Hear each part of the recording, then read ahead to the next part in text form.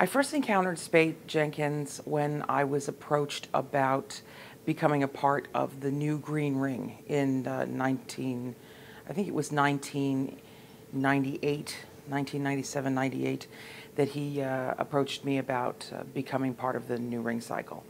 And it was actually that's the story I always tell about Speight, that it was that experience that made me know that I wanted to work with him. Originally, he had offered me the role of Erda. And I wasn't yet 30, and I didn't really know whether or not being a Wagnerian was something that I wanted to be or I was ready to be. I seriously considered Erda, but then I thought, you know, that's a very, very long commitment to be doing that role, and I'm just starting out, and there may be other things that I should be doing in the summertime.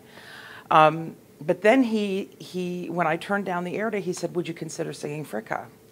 And considering that I was about 28 at the time, I thought, I really need to give this some serious consideration. And he gave me a year and a half to decide, which I thought was remarkable. I thought, you know, it's really, it says something about a person when he's willing to wait on someone who's making a decision like that. He could have very easily gone on. There were many other women that could have sung that part. But he gave me a chance to decide. And after about a year and a half, he came to me while I was doing Tales of Hoffmann at the Met. I was singing Antonia's mother. And he came to my dressing room and he said, I would love to know if you have any thoughts about the Fricka. And I said, you know, Mr. Jenkins, I'm really sort of concerned because of my age. And I don't know whether or not this is the right time for me to start singing Wagner. And he said, well, you know, I want you to sing your Fricka. I don't want you to try to be anybody else. I'm interested in what you have to say about this part. And I said to him, well, I'm really, really moved by that. But I have to say that the idea of working with, I mentioned one colleague in particular who was scheduled to be working on this. The thought of working with this person was really, really tempting. And he said, well, I have to be honest with you, that person had to pull out of the production. And no one knew that. And he certainly didn't have to tell me that. But he told me anyway. And I thought, you know, at that moment, I want to work with somebody who has such integrity, because he certainly could have said, yes, that was wonderful. That would be a fantastic experience for you. And then I would find out 2-3 months down the line this person was no longer in the production. But he didn't. And I thought, you know, you have integrity and honesty, and I would very much like to try my hand at this with you at the helm. And that was the beginning of our relationship. Speight Jenkins is the single most involved general manager I have ever encountered.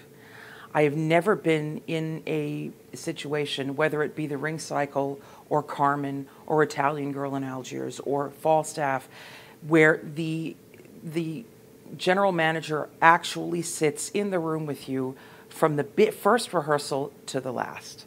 There's actually, I'm sure people have told you that there is a chair designated for Speight in the rehearsal space between the conductor and the director. And some people might consider that odd or off-putting, but considering the fact that the man has an encyclopedic knowledge of opera, an incredible passion, and one of the most supportive souls I've encountered, it really makes the experience feel more familial and very safe. And really wonderful things can happen in that kind of atmosphere. So I think that, especially with the Ring Cycle, where that's really his stuff, he has always had wonderful things, wonderful bits of input that have really kind of illuminated what we've done. And I know he's given us many, many wonderful history lessons that are, you know, we look forward to those moments. Because he's sort of he's a factor in the room that kind of brings everything together. He's sort of an emulsifier. And I've always appreciated that about him. Speight is one of the last gentlemen. He he opens the door for a lady, and he's incredibly warm, and he's never forgotten the single most important ingredient in a successful musical endeavor, and that is, well, a successful theater endeavor, and that is the audience. He has never, ever forgotten his audience, for not one moment. He thinks about his audience when he chooses repertoire, of course, and he thinks about his audience when he chooses artists to be involved. But he also has an incredible desire to make their experience a total experience. So regardless of the level of patron that is coming to an opera, they get a wonderful level of attention. When the renovation happened for the Opera House several years ago, Speight made sure that every tiny, tiny bit of attention was paid to how the audience would feel in this renovation, because they were renovating not just backstage, but also the audience and all of the amenities, you know, where they eat and get drinks and where they use the bathroom. And one of the things the stories that I loved was that Speight told me he went through 2 contractors regarding the bathrooms, the ladies' rooms in particular, because they refused to paint the bathroom peach. And he wanted a peach bathroom because ladies look best in a peach light when they are looking in the mirror. And he wanted his ladies to feel good about themselves.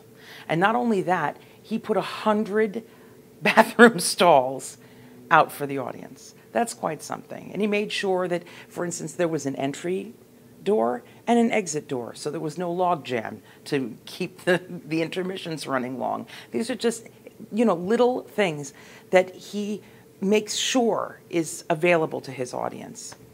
And also, I've never, ever come to the theater to do a show where Speight was not present, and really, really honestly present, where he's not just physically there, he's emotionally and mentally there and invested.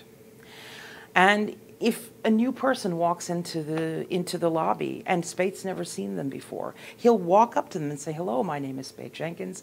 I'm the general manager of the opera company. Thank you so much for coming. We're so glad you're here."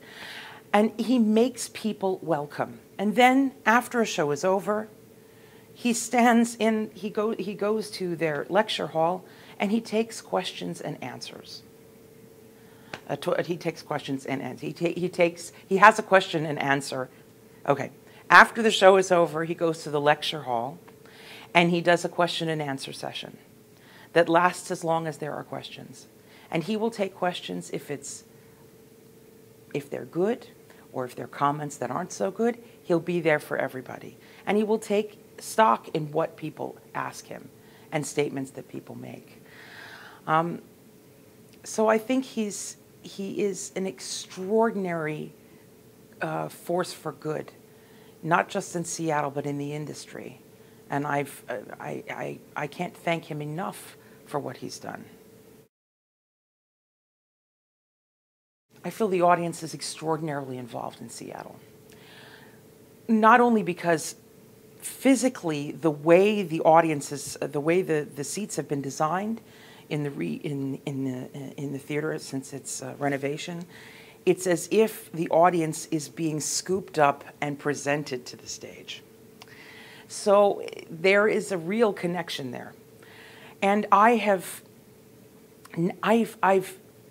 certainly felt at the Met, because I've been at the Met for so long since I began, a real connection to the audience. But I would have to say, if I had to choose a second home, opera audience, opera company, it would have to be Seattle.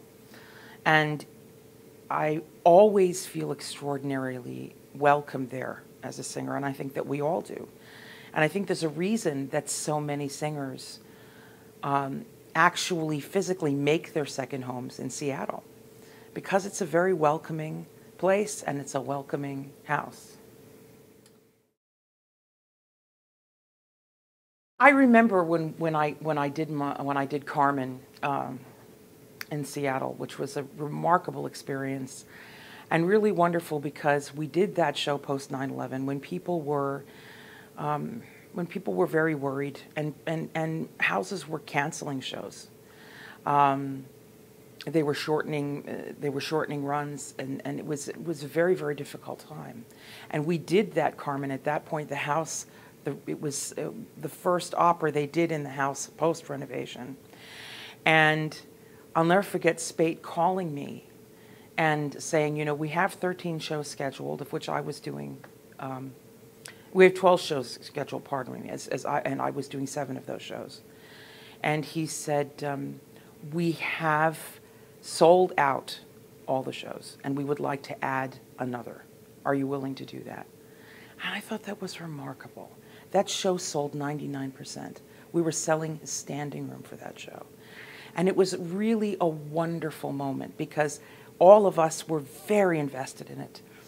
And Speight had been so incredibly supportive, especially since considering his need to be in the rehearsal space at all times.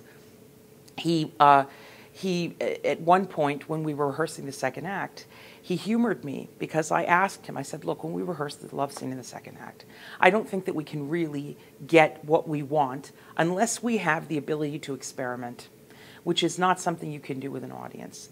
So I would like everyone out of the rehearsal space except the José, who was Paul Charles Clarke, myself, and the director. No music staff, and he said, well, certainly you don't mean me. I said, yes, Speight, I mean you. And he was so darling because he's absolutely, I won't be there, I won't be there. You can do whatever you need to do. We'll see it later. And it was wonderful that he was so accommodating. And he's always been that way. Whenever it means that his artists are going to feel more confident and more supported, he will do whatever is necessary to make that happen. And I think that that is marvelous. And I'm not talking about little frivolous things. I'm talking about the things that artists need to feel confident enough to really take a risk. And when we feel that confidence, anything can happen. And Speight in Seattle Opera is most certainly the center of that support.